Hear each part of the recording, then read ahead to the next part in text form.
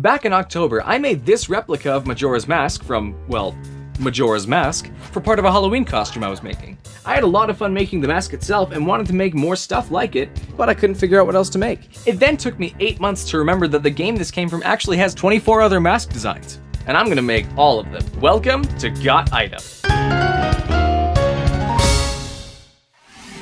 In the last episode, which was almost 2 full months ago now, I know, I've been busy, we constructed the Deku mask. Since we're going in rough order of when the masks are obtained in-game, the next on the list often seems to be the Great Fairy mask.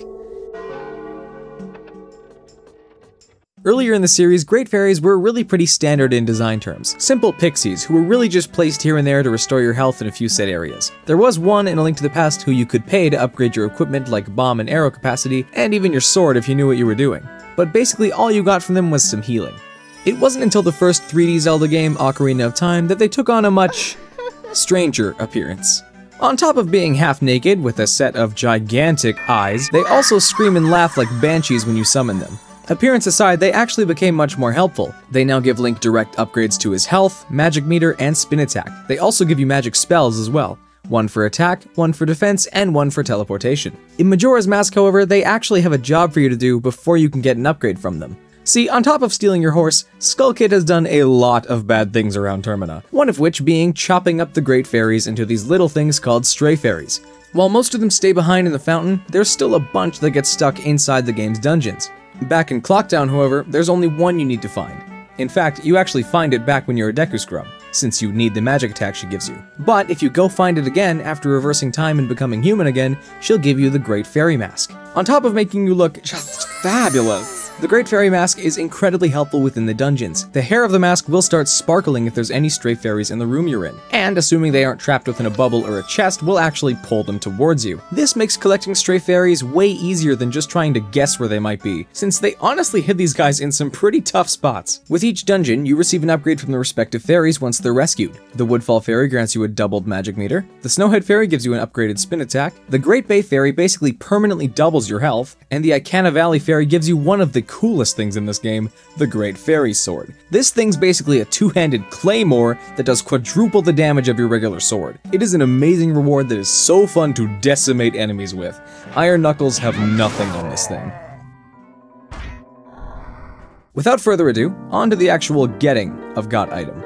To start, I used a modified version of the dome template I borrowed from Evil Ted Smith. I changed the shape to make an actual pointy face instead of a round dome. Once I had the face shape, I used hot glue to seal the gaps between the pieces, with the hope being that I could cover the whole thing in a layer or two of primer to hide it before I tried painting, since I knew that masking tape would give me a much rougher shape than I wanted. Unfortunately, the spray-on primer I was trying to use really didn't want to sit right. It either just drizzled off or just absorbed into the foam. After giving up on properly priming it, I started cutting and gluing on foam to form the 3 sections of hair. Once I had the shape ready, I used a cheap pink wig, cut the netting a bit, divided it into 3 sections, and wrapped them around each of the hair sections. I should mention, this sucked. I do not know how people with long hair work with this stuff. I was legitimately pulling pink hairs out of the carpet for hours once I finished with the mask. Hair is hard to work with. I have roughly 6 hours of unused footage, which is just me wrestling with this stupid wig and trying to shape it and keep it steady in the places I want. This stuff broke my comb. Granted, the comb was only $1,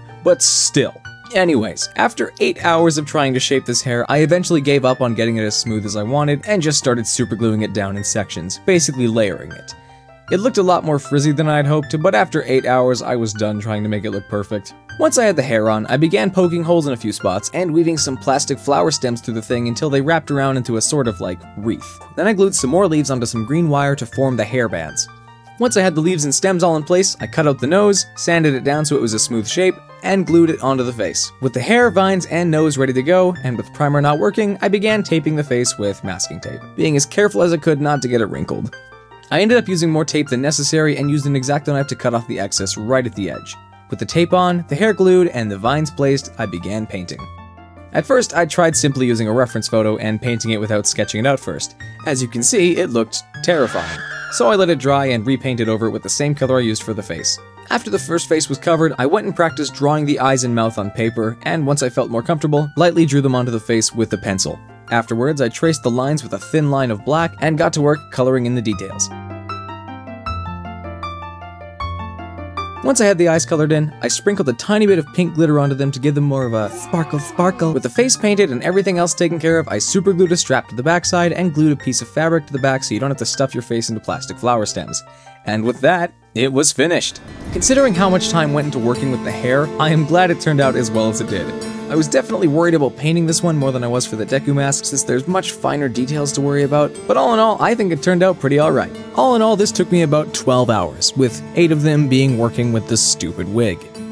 The Great Fairy Mask is really helpful if you like getting all the upgrades in a game. This definitely speeds up the process, since some of the stray fairies are really difficult to find. Anyways, that's that. 2 down, 22 to go. So let's get to it. And just you wait, this one's gonna blow your mind.